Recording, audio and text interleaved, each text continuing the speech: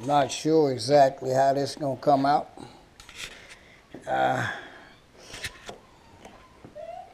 I decided to make this video here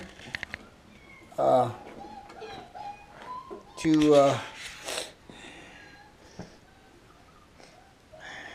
see if I can help some of my beagle friends out there. I've been struggling for a long time trying to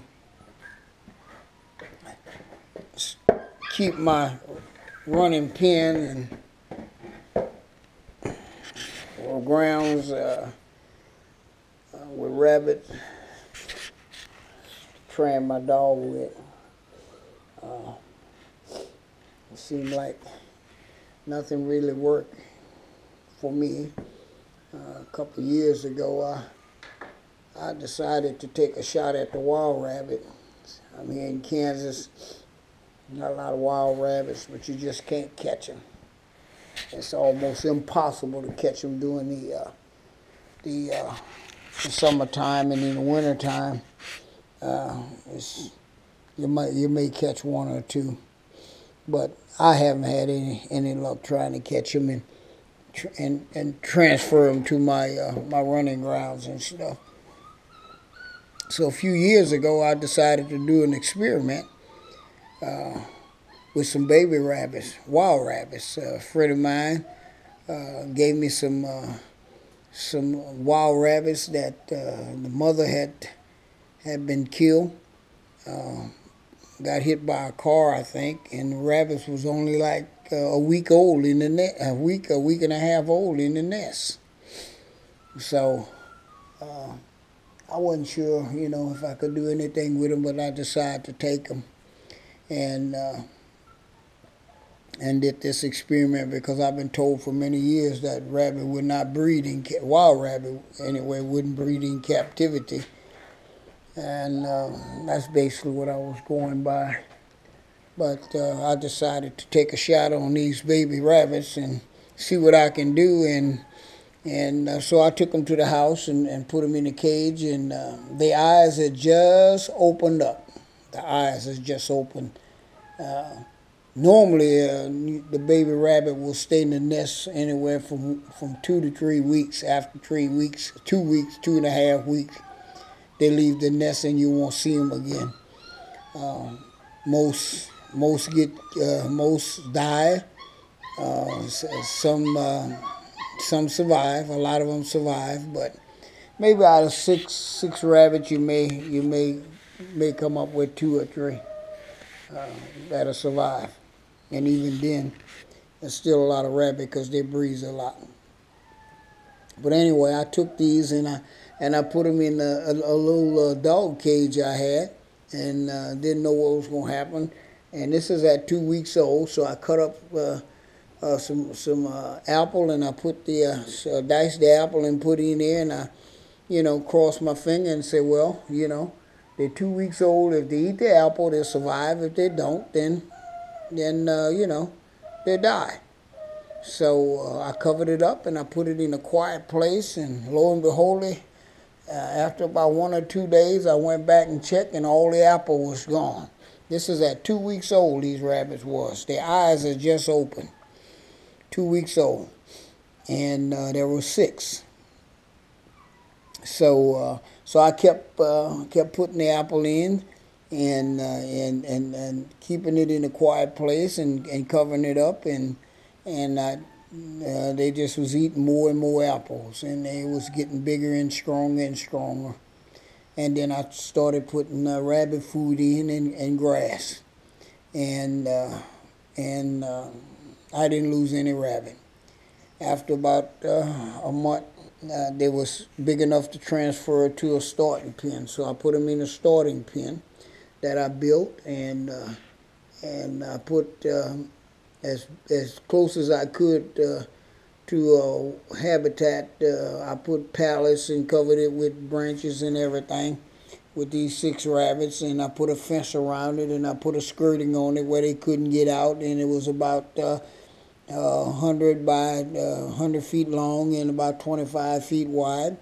And I kept adding brush pile and stuff, and with these 6 rabbits, and I had no idea what was going to happen. So, came the winter. I put enough evergreen trees in there, and they made it through the snow in the winter. The 6 rabbit did. Of course, I had to cover the top of the pen up with chicken wire to keep the cats and owl from getting to them. Well, the next year, I didn't put any dog to chase them because I wanted to see if they was going to survive before I put pups or anything in to chase them. The next year, I started to see baby rabbits coming from under the woodpile. So they started to breed. And then they bred the entire breeding season the second year. They bred to almost a population of 40-something rabbit in the low pen. So my wife and I, we kept taking rabbits out and letting them go into the wild.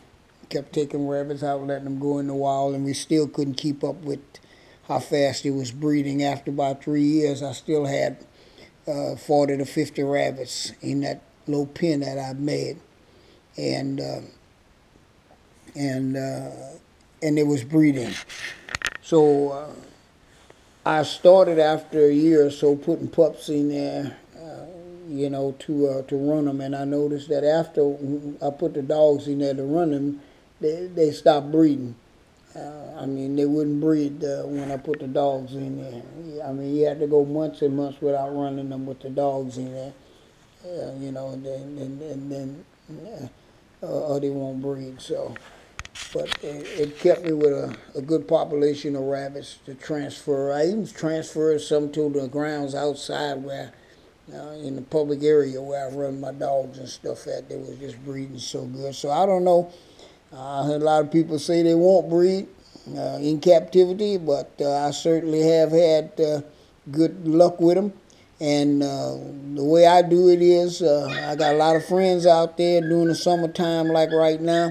I'll be cutting their lawn, and these are city rabbits. They breed in people flower gardens and stuff like that. But the key thing is to get them out of the nest before they take off, because after 2 weeks they will take off and you won't see them again. So you may think that a lot of people say, well, they're too small, but really all their eyes have to be is open. Once their eyes is open and you put them in a quiet place and put apple in there, they will survive. I have 7 rabbits in here, and I got some out in the other pen, came out of 2 nests. I have never lost a wild rabbit that's been taken out of the nest and cared for in this manner. I've never lost one. And I tell you, I bought this place 2 years ago, 20 acres of land. I had virtually no rabbits. And I've been transferring rabbits out to my brush piles and stuff every year, and I have a good supply of rabbits now to run my dogs with. And every year someone called me and say, hey, I got a rabbit nest in the yard, don't see the mama no more, see what you can do with them. And I pick them up and put them in my boxes and care for them, and then I let them go back out into the wild, into my training pen or in my brush piles and stuff. So just thought I'd pass that on. The key thing is, if you find a nest, you have to get them out of the nest after 2 weeks. I time this because I actually seen a mother making her nest and have her babies, and after 2 weeks I went back and was going to get them out, and they all was gone.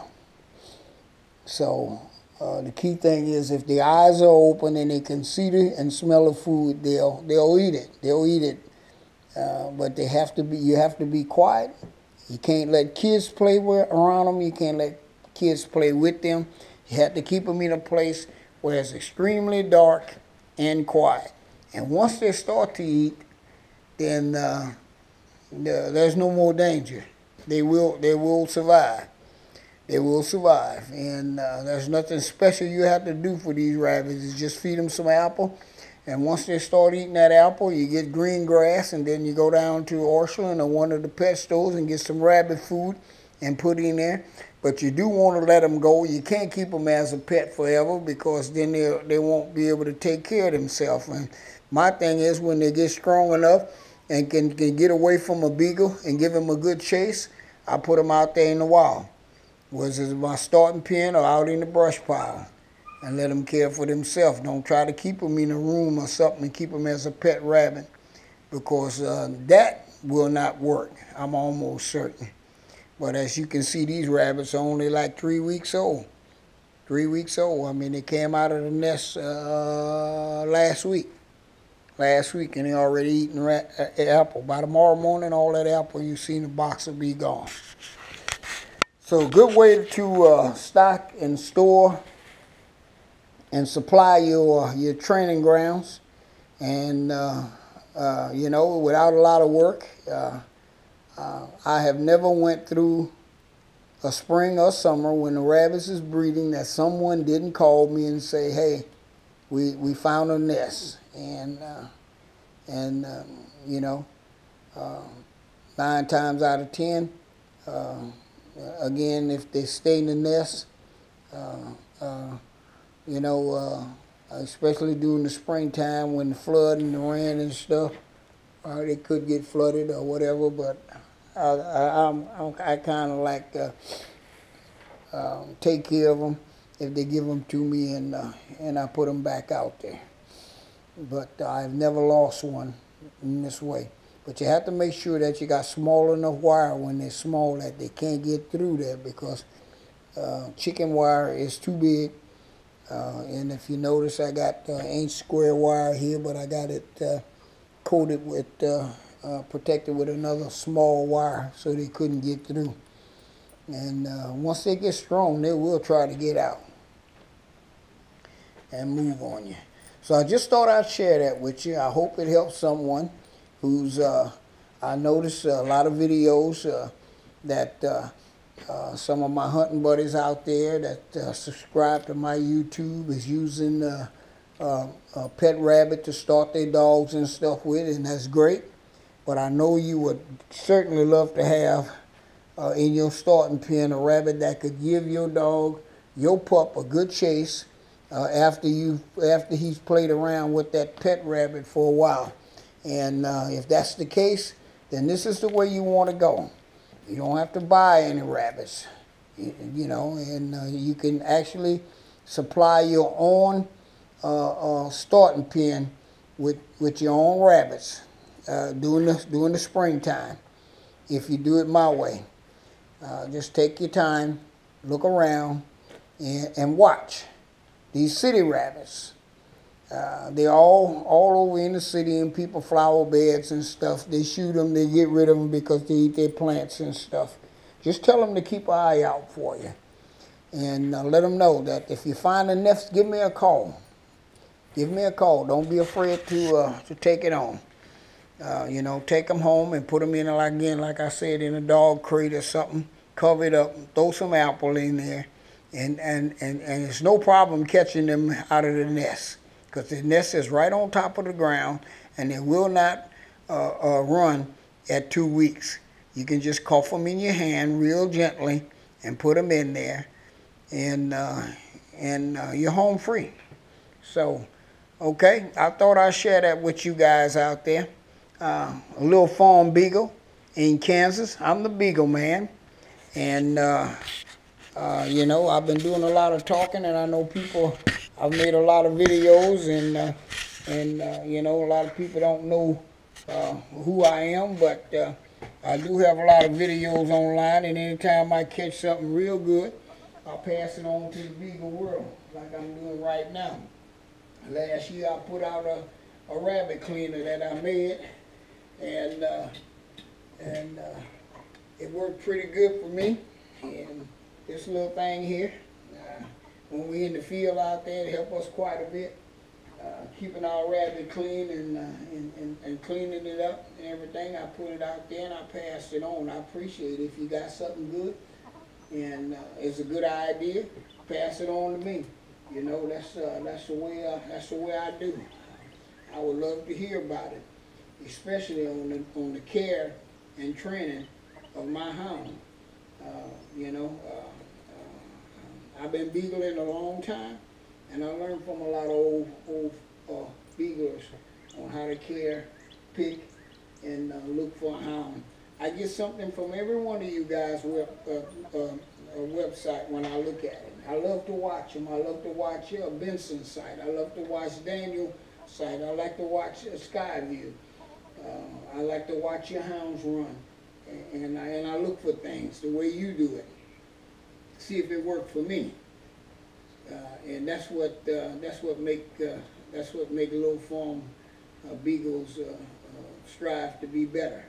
I run Ware Creek hounds, strictly Ware Creek, out of Little Red Kennel in Missouri, and you know, they're hard hunting hounds, and I switched to that about 5 years ago, and I wouldn't change it for the world. I love Ware Creek. I love the way the hounds hunt.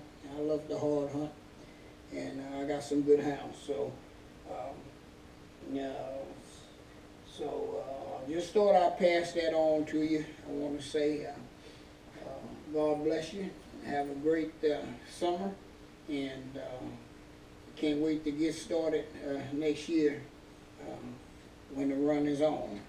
Little Farm Beagle, Louisiana Beagle Man. Look at my webpage. Look at my video. Let me know if I can help you with anything. We love you all out there, okay? God bless you. Thank you.